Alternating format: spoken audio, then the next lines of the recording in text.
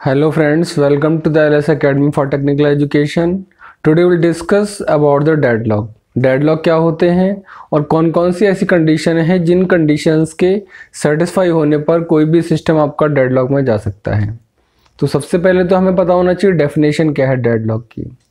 Deadlock एक ऐसी situation है जिसमें कुछ set of processes permanently block हो जाते हैं, क्योंकि हर प्रोसेस कुछ सेट ऑफ रिसोर्सेज को तो अपने पास एक्वायर किए रहता है और जबकि कुछ सेट ऑफ रिसोर्सेज की वो रिक्वेस्ट कर रहा होता है। इसी तरीके से जो दूसरा प्रोसेस होता है वो अपने पास कुछ सेट ऑफ रिसोर्सेज को एक्वायर किया हुआ होता है और वो दूसरे सेट ऑफ रिसोर्सेज का तीसरे वाले प्रोसेस से रिक्वायरमेंट कर रहा होता है और जो थर्ड प्रोसेस है वो फोर्थ वाले से कर रहा होता है।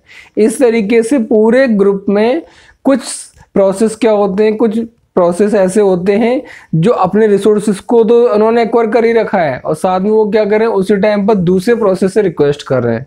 तो हर प्रोसेस जब कुछ रिसोर्सेज को तो एक्वायर करेगा और दूसरे रिसोर्सेज की रिक्वेस्ट करेगा तो क्या होगा, एक ऐसी कंडीशन आएगी जब किसी की भी जो रिक्वायरमेंट है वो फुलफिल नहीं हो पाएगी। और जब ऐसी कंडीशन आती है तो ऐसी कंडीशन में सारे प्रोसेस क्या होते हैं, वो परमानेंटली ब्लॉक हो जाते हैं। ऐसी कंडीशन को हम क्या कहते हैं, ऐसी कंडीशन को हम डेडलॉक कहते हैं।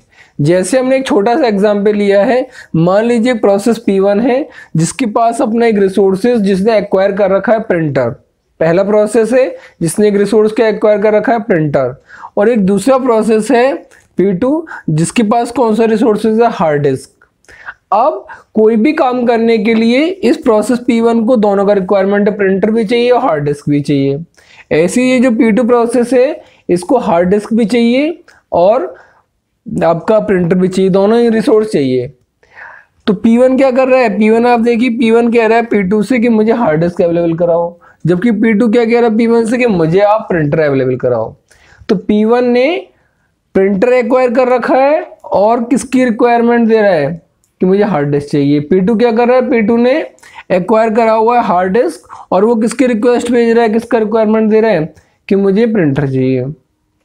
तो कोई भी प्रोसेस अपने रिसोर्स जो एक्वायर कर रखे हैं उसको तो रिलीज करने को तैयार नहीं है, बल्कि दूसरे रिसोर्सेज जो दूसरे के पास हैं उसको लेने के लिए तैयार है। तो ऐसी कंडीशन में अगर जब कोई भी अपने रिसोर्सेज को नहीं छोड़ेगा, ऐसी कंडीशन में सिस्टम किस में चला जाएगा, परमानेंटली ब्लॉक हो जाएगा। और ऐसी कंडीशन को हम क्या कहते हैं, डेडलॉक कंडीशन कहते हैं।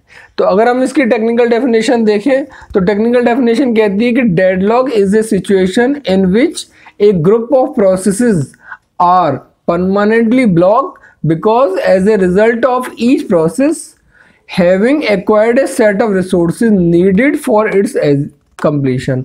हर प्रोसेस के पास अपने कुछ सेट ऑफ रिसोर्सेज जिसको उसने एक्वायर कर रखा है and waiting for the release of remaining resources required. और किसका वेट कर रहा है कि दूसरे प्रोसेस जिनके पास वो रिसोर्सेज हैं वो उनको रिलीज कर दे, जिससे कि पहला प्रोसेस यूज कर सके।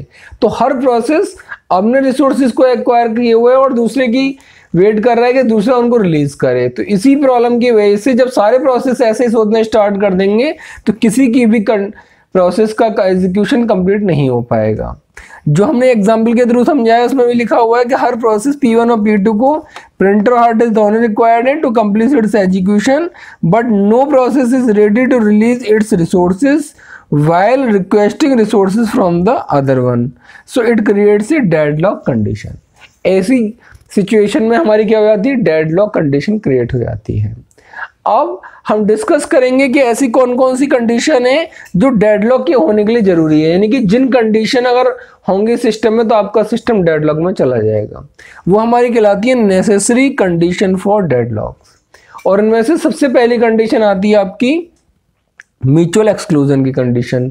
म्यूचुअल एक्सक्लूजन की कंडीशन क्या कहती है कि ओनली वन प्रोसेस में use the resources eight A time. एक बार में एक रिसोर्सेज को एक ही प्रोसेस यूज कर पाएगा, ठीक है।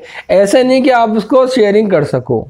No other process can use the resources while it is already allocated to a process. अगर कोई रिसोर्स किसी प्रोसेस को एलोकेट हो गया तो कोई दूसरा प्रोसेस उसको यूज नहीं कर सकता है, यानी sharing is not allowed. This is called the mutual exclusion condition. जिसमें कोई भी शेयरिंग नहीं हो सकती रिसोर्सेज की, जिसके पास है वही उसको यूज कर सकता है। दूसरी कंडीशन आती है होल्ड एंड वेट। अगर ये सेकंड कंडीशन है नेसेसरी, जो डेडलॉक के होने के लिए जरूरी है। ये कंडीशन क्या कहती है कि ए प्रोसेस में hold resources at the same time it is requesting for the another one. यानी कोई प्रोसेस ने एक रिसोर्स ऑलरेडी हेल्ड कर रखा है और दूसरे प्रोसेस के लिए वो क्या कर रहा है, वेट कर रहा है। Holding one resources and waiting for another resource, this is the second condition जिसकी वजह से आपका डेडलॉक हो सकता है। थर्ड कंडीशन कहती है नो प्रीएम्पशन। नो प्रीएम्पशन ये कहता है कि अगर किसी के पास कोई रिसोर्स है तो कोई दूसरा प्रोसेस उसको प्रीम्प्ट करके फोर्सफुली उसका रिसोर्स नहीं ले सकता। दोबारा से बता दूं, नो प्रीएम्पशन ये कहता है कि अगर किसी प्रोसेस के पास कोई रिसोर्स है तो कोई दूसरा प्रोसेस फोर्सफुली आकर उसको प्रीम्प्ट करके उसके रिसोर्सेस को रिमूव नहीं कर सकता।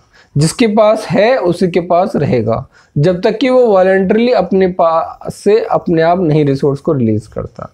थर्ड कंडीशन से no resources can be forcefully removed from a process which is holding it. The fourth condition is the circular waiting condition.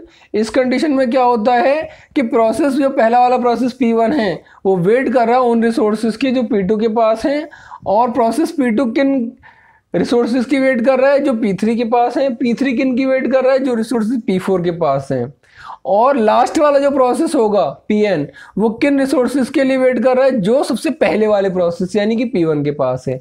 यानी इस तरीके से एक पूरी साइकिल बन रही है। P1 P2 के लिए वेट कर रहा है, P2 P3 से रिलीज होने का वेट कर रहा है, P3 P4 से कर रहा है, P4 P5 से, P6 से, Pn से, और जो सबसे लास्ट वाला प्रोसेस है Pn, वो वेट कर रहा है कि पहला वाला सबसे पहला जो प्रोसेस था P1 वो रिसोर्सेज को रिलीज करे। तो ये क्या कर रहा है, ये एक सर्कुलर वेटिंग कंडीशन क्रिएट कर रहा है। इस टाइप की अगर कंडीशन है सर्कुलर वेटिंग कंडीशन, तो उस केसेस में भी आपका डेडलॉक हो सकता है। और हम ये कह सकते हैं कि deadlock is possible only if all four conditions held simultaneously. अगर चारों कंडीशन एक साथ हो रही हैं, चारों कंडीशन एक साथ सिस्टम में एग्जिस्ट कर रही हैं, इसका मतलब है डेडलॉक होने के चांसेस हैं। डेडलॉक होगा ही होगा, सिस्टम किसी न किसी पॉइंट पे जाकर डेडलॉक करेगा ही करेगा। क्यों? अगर चारों कंडीशन एक साथ होंगी। ठीक है, अगर चारों में से एक भी कंडीशन आपकी वायलेट हो रही है, इसका मतलब है फिर डेडलॉक नहीं होगा। तो किसी भी डेडलॉक के होने के लिए क्या जरूरी है कि चारों कंडीशन क्या हो, हमारी एक साथ हो। अगर चार कंडीशन में से तीन कंडीशन हो रही है, एक कंडीशन नहीं हो रही, then there will be no deadlock. So these conditions are necessary for a deadlock to exist. So this is the basic concept of the deadlock कि डेडलॉक क्या होता है और डेडलॉक की कंडीशंस कौन कौन सी होती हैं, वो नेसेसरी कंडीशंस जो किसी भी डेडलॉक के होने के लिए रिक्वायर्ड होती हैं, जिनमें से किसी एक का भी वायलेशन आपके डेडलॉक को ब्रेक कर सकता है।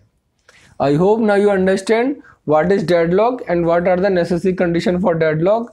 If you have any doubt, you can ask in the comment section. Thank you so much.